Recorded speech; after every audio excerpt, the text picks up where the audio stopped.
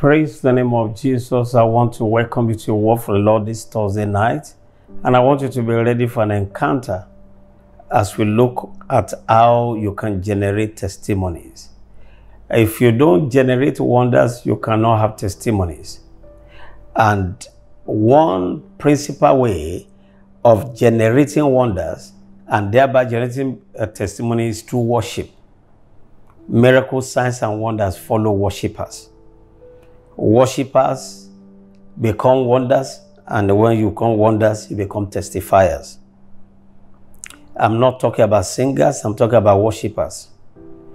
Jesus said, if I be lifted up, I will draw all men to myself. He said, God is a spirit, and those who worship him must worship him in spirit and in truth.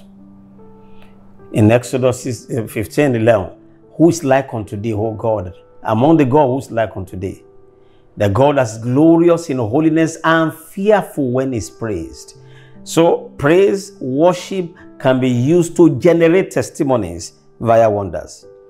David said in Psalm 34 verse 1, I will bless the Lord at all times. His praise shall continually be in my mouth. The humble shall hear thereof and be glad.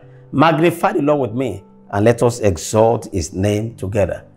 When you become a sweet psalmist like David, you become a king like him. Yes. Remember the two stories, one in the Old and one in the New Testament? When they began to sing and to praise in 2 Chronicles chapter 20, God sent ambushment for the enemies of his people, and they were smitten. The power of worship. The enemies were routed up. And when Peter and Silas were in prison, they sang praises, and the prison door opened. You become testifier when you become worshiper. Learn the art of praise, the art of worship, and you find that you become a wonder to your generation, an amazement to your peers. I commend it to God and the word of his grace tonight.